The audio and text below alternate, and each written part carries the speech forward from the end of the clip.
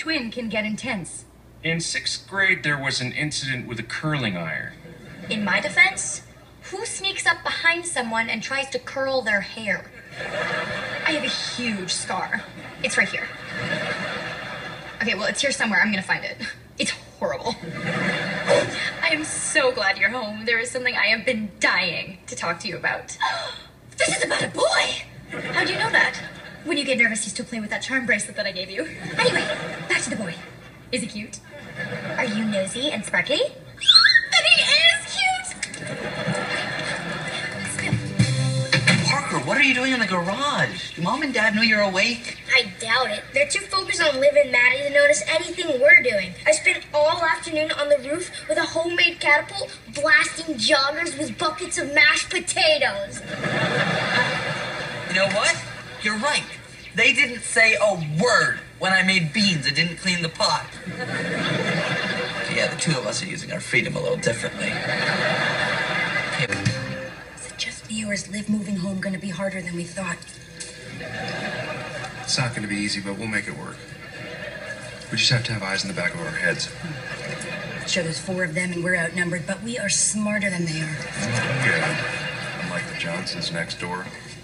I'm pretty sure it was their jerk kid, Ernie, who hit me with a glob of mashed potatoes earlier. Okay, Mom and Dad, initiate turtle mode! Dad coaches my basketball team and Mom's a school psychologist. And of course, Liv knew this when she was living in Hollywood. But knowing it and feeling the shame of them walking past you in the hall are two completely different things. Think we've embarrassed them enough? Not quite.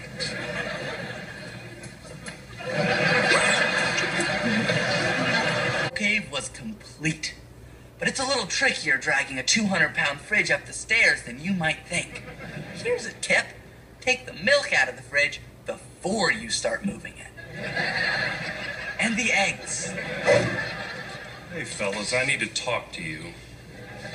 It has been an honor, soldier. You guys holding up okay?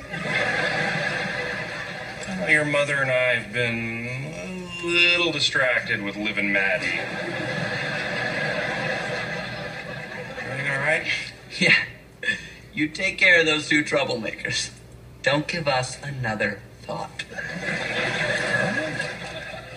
You're the best. Now let go of my hand, you munch. What's up, Rooney?